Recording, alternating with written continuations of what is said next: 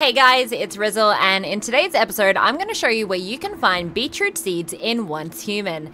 In this video, we are going to stick pretty close to Meyers Market. I'm going to show you two different locations in which I go to every single time that I'm trying to farm beetroot seeds. So first up, we're going to head just next to Meyers Market. There's a little lake here in which you can find just a few beetroots lying around. Guys, make sure you grab that corn because it's going to be really important later on during the game as well, especially if you're on a hard server. I have noticed something with the beetroot, and usually every time when you're farming them, for every 2 to 3 beetroots is usually when you get yourself some seeds. Alright guys, next we are heading to my favorite location to farm beetroot seeds. Guys, just be mindful when you are here, there are crocodiles or alligators, whatever you want to call them, that will probably try to kill you.